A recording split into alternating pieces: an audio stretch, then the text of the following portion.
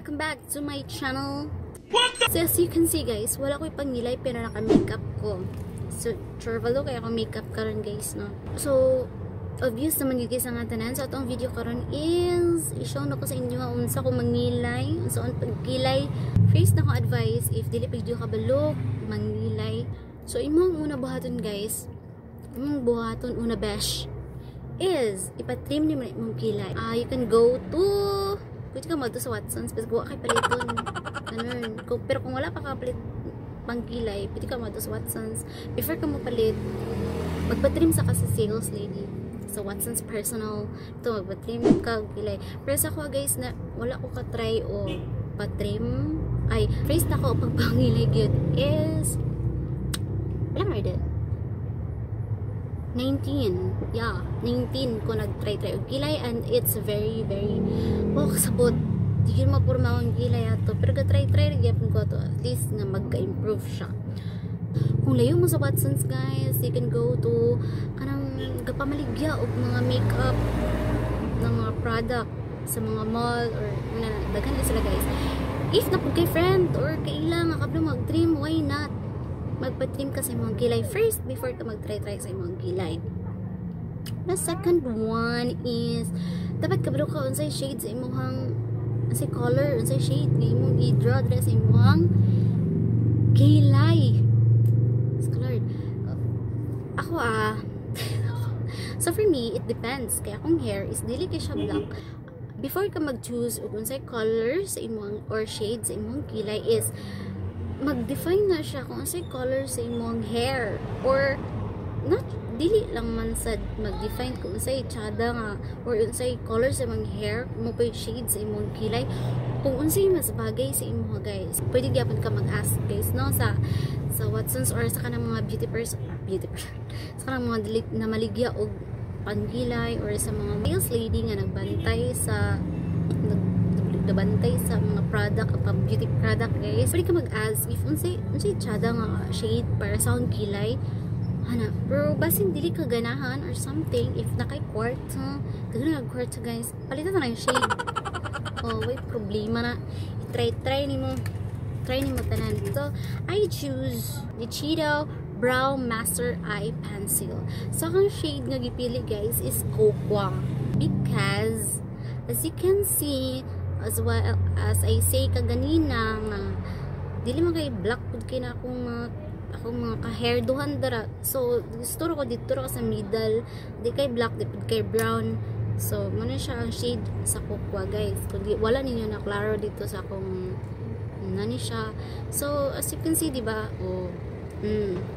Na-feel nimo nga murag na shape na gid mo kayo imong kilay, murag ma-figure out na nimo kung sa shape sa imong kilay.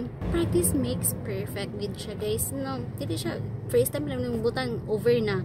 Dili man pud na siya pwede nga sige lang kag magpakilay lang ka perminti sa imong friend or sa kinsa ba na nga may mangilay kid. Busy na sila guys. Busy tanang tao karon. So dapat ikaw kablo ka mismo kung saan pagpangilay. So mo siya guys, gi-share na ko sa inyo muna ako ang shade if gusto mo parehatag shade guys. Mo siya shade na ko is Cocoa and ang brand is ni Cheeto. Daghan kayong brand sa pangkilay guys. And kamo ni bahala ni mahalon kani ako baratuhan ra ni guys. Kung nanay shape ay imong kilay manag trim mo to siya guys, i-shape lang na siya. I-shape lang na imong kilay diha.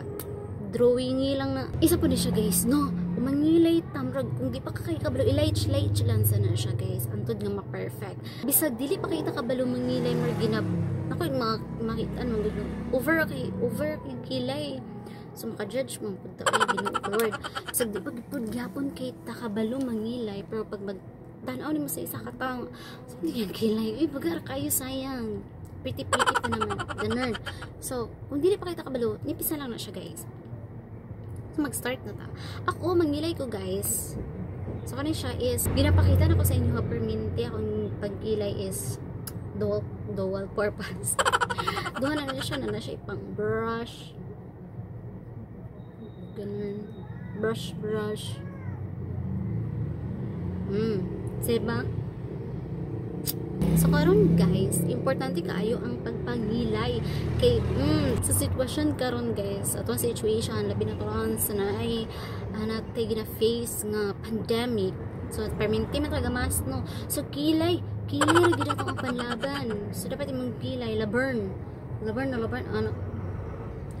So ang pagkilay guys, dili na siya basta-basta. Depende gyapon na siya sa look nimo. Para sa ko karon, or kanang mula aglag party. So akong kilay is dili kay siya marag, dili kay siya baga nga sure ba kayo, pero nice kanang sakto imong kilay ba tanawon murag mo shape pod mo bagay sa imong gagaway mo na siya. Wala akong pasabot guys. So most of the sa problema guys kasi nagpa-trim na ka. Ako dodod ako nagpa-trim, pero imong kilay dili gid parehas og shape. Ikaw ra din bahala mag shape muna guys, natay trial and error. Nobody's perfect.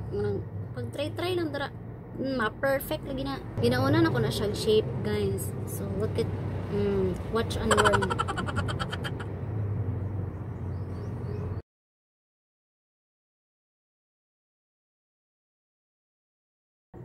Nasa rin nakatsada ni nga pencil guys no. Ready to ready to shade na sa imong kilay. Nice kay sa nga tanan.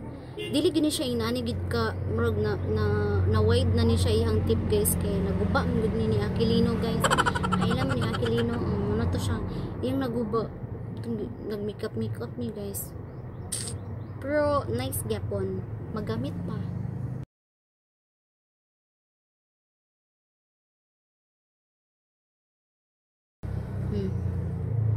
Diba? Ma-define na din mo unsay shape gede sa akong kilay.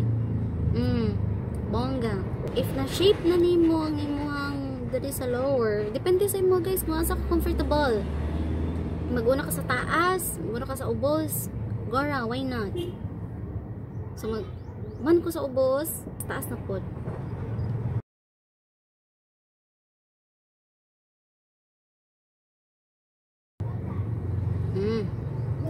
Diba? I-shape ra gyud na ako kaya hang kilay guys kung say porma.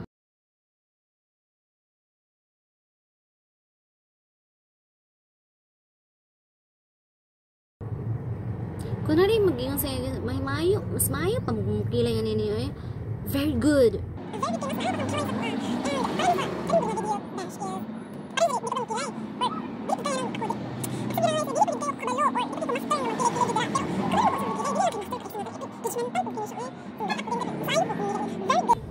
So, i-shape pa na ito tayo.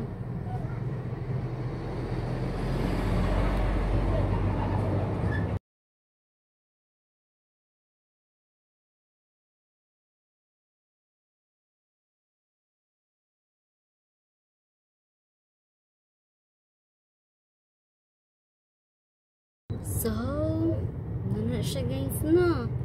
So, di pa ko kontento anak niya. Wag ko ganahi pa anak niya nga forma. Nakikita na mo kanina ako niya nga brush kani. Nagamit na ako siya many times. So, magamit ag eyeshadow. Kay wala man tatong pagpalit atong mga butang-butang diri sa eyebrow. So, magamit ta ni siya nga color. Gray na siya. Gray ang color na niya. So, ang cocoa nga color siguro na to ang gray kay para mo dark na siya dira gamay.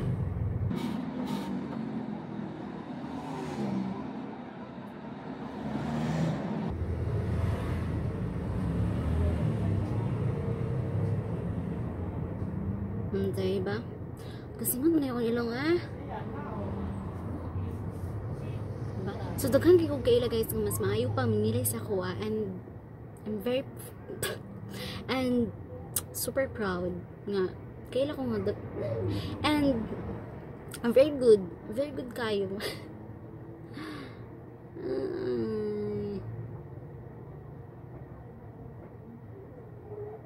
Oh my god, oh diba?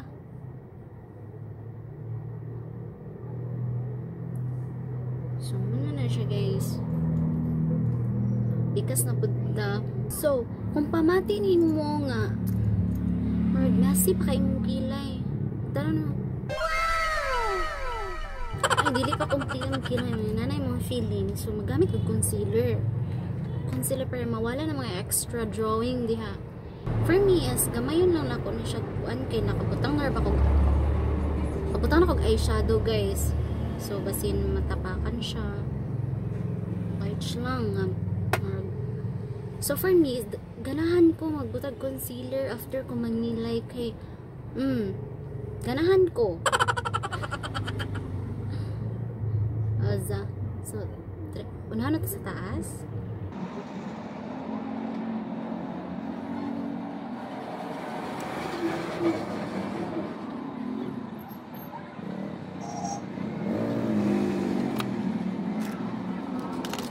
Tanato na siyang i-blend. So, usually good guys, no, is ginaunang gina ko ang kilay before ako ang eyeshadow.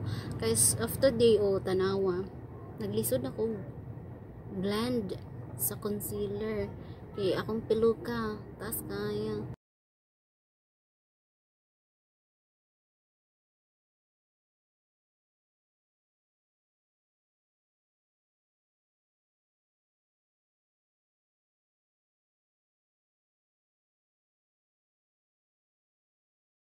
So, sa bigat na po, guys. So, as you can see, guys, kaganina o karon, mas better gyud nga na kay kilay. Ma-shape ni may mong kilay. Okay. Dahil gyapon kay effect, guys, ang imong look sa imong kilay. Tsada kay kag makeup. If pangit imong kilay, erase na tanan. So, para sa ka, dapat imong kilay is palaban jud. Kanang, basta, dapat imong kilay is dili gyud papilti. So, man siya akong final look, guys. That's it. And again, guys, thank you for watching this video. And I hope na minutunan, guys, unsaon pagpangilay. Because kilay is life. And if wala pa ka-subscribe sa akong channel, palag kong subscribe there, besh. Please. And sa mga nag-subscribe na, thank you so much. And sa mga nag-like o nag-share, thank you so much. So don't forget to click the notification bell para ma-update mo, guys, kung mag-upload na ko og next na video. So that's it. Bye-bye.